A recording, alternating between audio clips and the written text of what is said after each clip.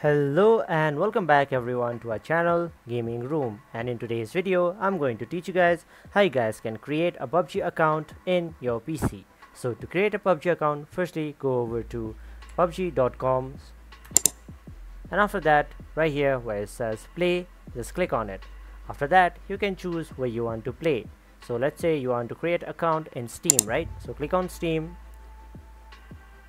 and after that this page will open up. Now here you must have first of all have a Steam account, so make a Steam account, and after that install Steam, and after that install PUBG, and after that you would be able to play PUBG. So you can just make a Steam account and then you'll have automatically made your PUBG account. If you want to do for Epic, just make an account in Epic Games, and after that you'll have automatically made an account for your PUBG. So that's how you guys can create a PUBG account in your PC. So thank you for watching. Make sure to like, share, comment and subscribe, and don't forget to hit the bell icon so you don't miss out on next video. Also, if there's any video that you guys want us to do, then please comment it down below and we will do so for you guys.